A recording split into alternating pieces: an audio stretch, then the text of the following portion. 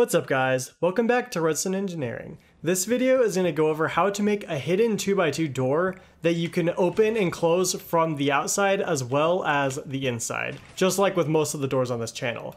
And before you ask, yes, I did make a fake mountain just for this demonstration.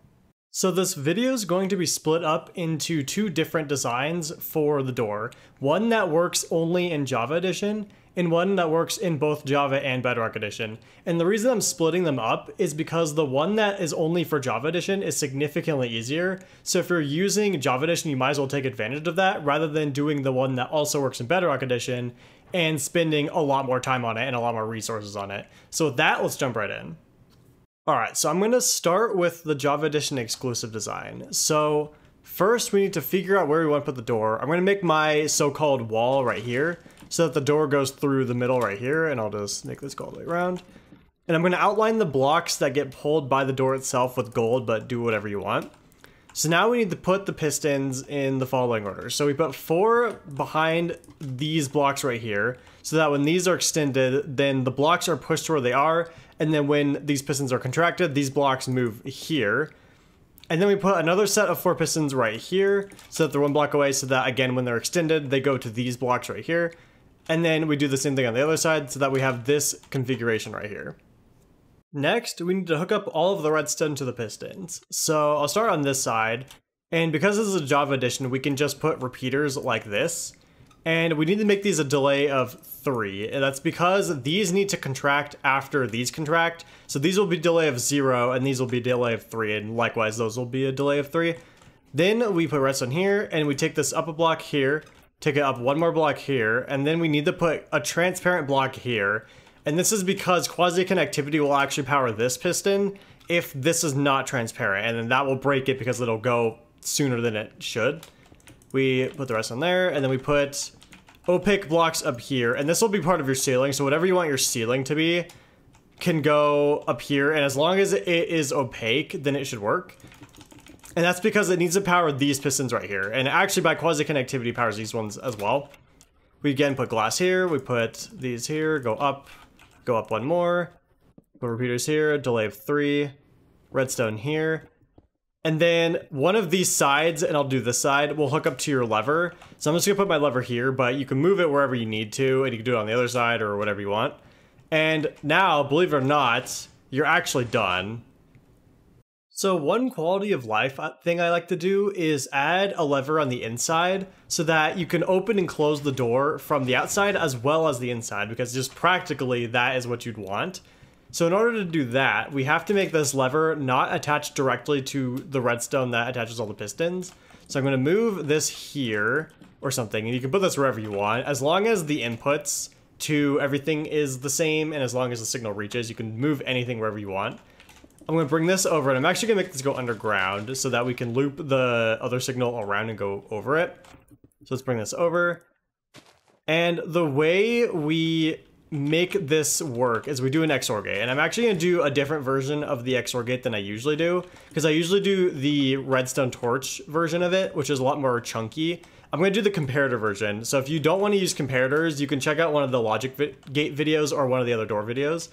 So the comparator version, what it does is it takes 2 repeaters like this, you put 2 opaque blocks here, you do redstone like this, you put comparators here, and you put them in subtract mode so that this torch up here is on, and then you just attach these 2, and then you attach these 2, so that this is your configuration. And then you put a repeater up here, and there has to be a repeater up here because these are a really weak signal strength. But then our outcome is the same as the other version, where when both are off, it's off. When one input is on, it's on.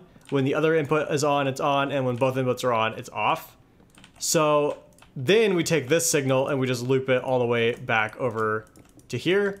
And I'm going to put a repeater here so that it reaches all the way to the other side, because it has to do that, of course. And then what we can see is that now we can open and close the door from both sides. So we open it, and then on the other side we can go and close the door so that we can close the door from inside our base, which is what we would want. So that is the full version of this design. Alright, so now onto the Bedrock Edition friendly design. And this design works in Java Edition too. It's just in Java Edition, you might as well use the Java Edition design. So it starts the same. So first we need to take our wall, and I'll take my wall to be here, and then the door will be here, and I'm going to use gold for that so that we know where the door is going to actually pull out. And it starts the same again. So we put pistons in this configuration. So we put 4 pistons behind these gold blocks right here, so that when these are extended, then these blocks are where they are, and then when it contracts, these gold blocks move here, and I'll just put them here. And then we put 4 pistons here for the same purpose, so that when they're extended, they go to these blocks. And then we put 4 pistons here, so that when they're extended, they go to these blocks. So we have this configuration right here. Next, we need to hook up the redstone to all of the pistons. This is when the Bedrock Edition version gets a little bit more complicated, because we can't just do this on both sides, because this will only power the top piston. So what we need to do is we need to hook up redstone like this, and actually these don't go there.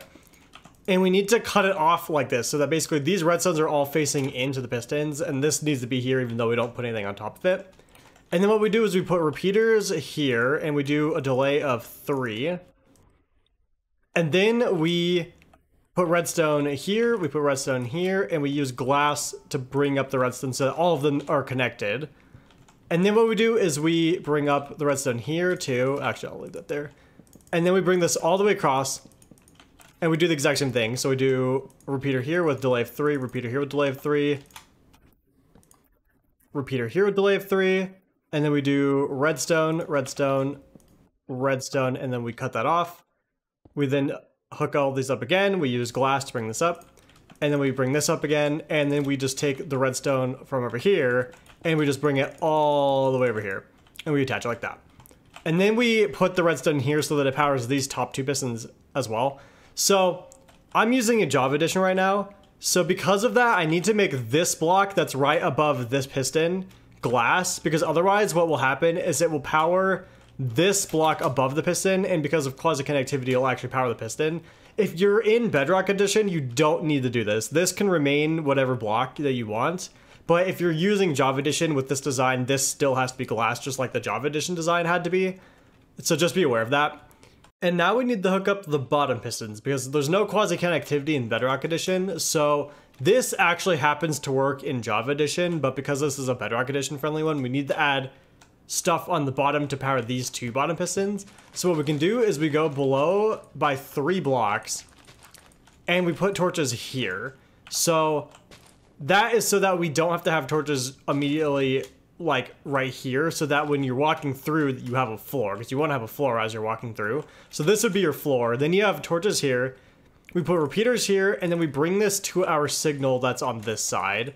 And this is going to get a little bit more complicated just because we have to make a logic gate for the input levers anyways. So we're going to do that first before we actually hook this up, just because it makes it where overall the delays of everything is faster.